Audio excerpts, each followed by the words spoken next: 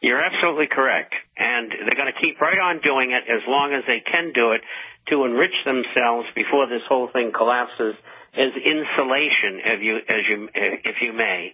And I can assure you they're not keeping it in dollars. They're buying 4 or 5 mansions, but they're also buying gold and silver. They have to be. What else is safe with their money? Absolutely. Thank you, Dee. Jeff in Ohio, you're on the air with the fellow that heads up the internationalforecaster.com. Go ahead. Hey, thanks for taking my call. Yeah, I heard you mention earlier in the program Gary Allen, and I'm curious, though, about, and I appreciate what you're doing, trying to expose, the global elites and all that, but have you ever read Conspiracy, A Biblical View by Dr. Gary North? I don't believe so, but I've heard of it. Have you ever? Well, yeah, Gary North. He is based in Texas, I believe, but it basically his premise, and I tend to agree, is that, and this is where I'm concerned and frustrated, is that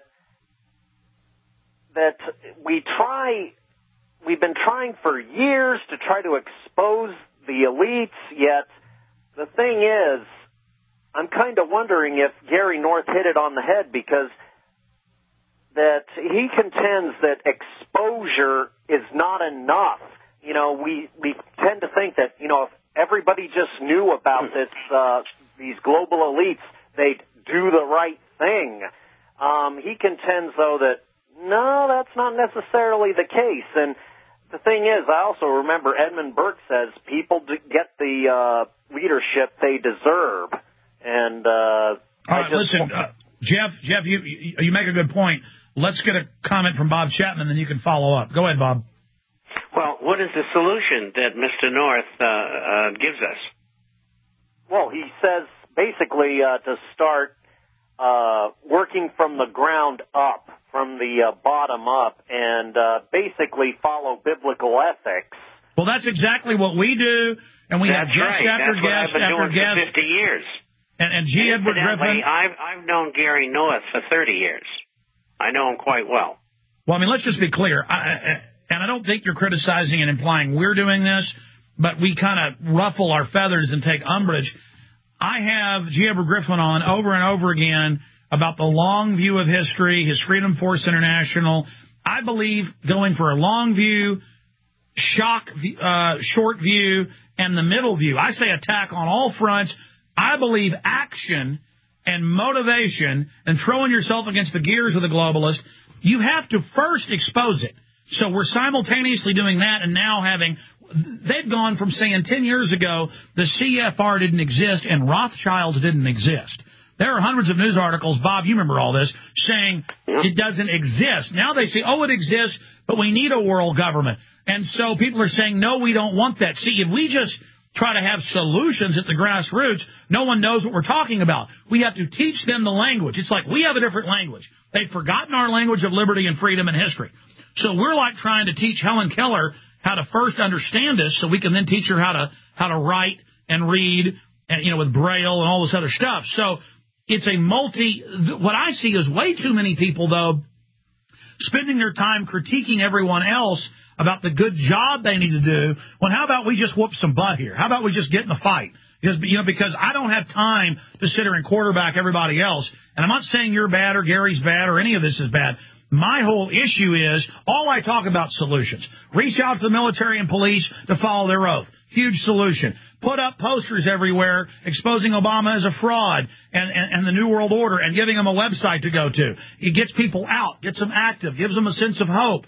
Go to the town halls. How many years have I said that? Take over all their events. Don't let them have the illusion. I mean, I'm the guy 14 years ago going and getting arrested at town halls. Okay, it's happening. It's happening. It's happening. And taking over the counties, taking over the cities. I was just telling the last caller that we created the towns and cities. We've got to take them over. I always say, don't focus on the national election. Focus on the local election. that the national election overall is a diversion, except for issues. That's why Ron Paul must run in 2012, because even if he has no chance of winning, he's there to inject real issues. Resistance is victory. Resistance is victory. The will to stand up and go, you may kick my butt, but I'm going to fight you as hard as I can. It's that spirit that cannot be defeated. And so I just get mad when I hear it in any way implied that, oh, well, you know, this person says this, or, you know, the government we deserve. Yes, we're getting the government we deserve. That's why we're saying we're sorry we've been corrupt, God. We're going to get up off our big fat butts and do something. Anything else, Jeff? Yeah, you also mentioned about the language of freedom.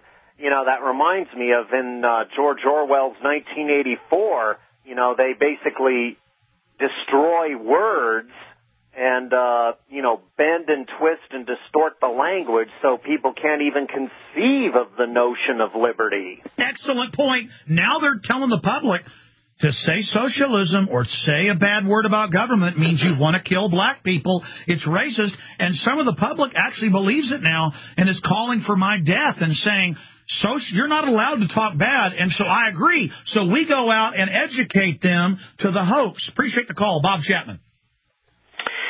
I agree, but I think we have to look at everybody has a different or somewhat different approach to this. And you're fighting on all fronts, and I am too. Other people aren't, and they can do what they can, and we applaud them for what they're doing, but we're going to do it our way. Exactly. I mean, I never tell people how they should do something, okay? And because, I mean, I found in my life, if I start trying, we got too many people trying to be managers here.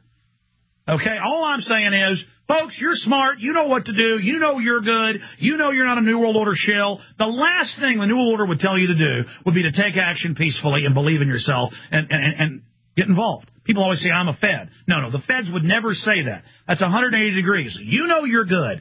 Let's just decide I'm bad, just so the debate's over. Don't defend me. Leave Alex in the dust. I wanted to defeat the New World Order.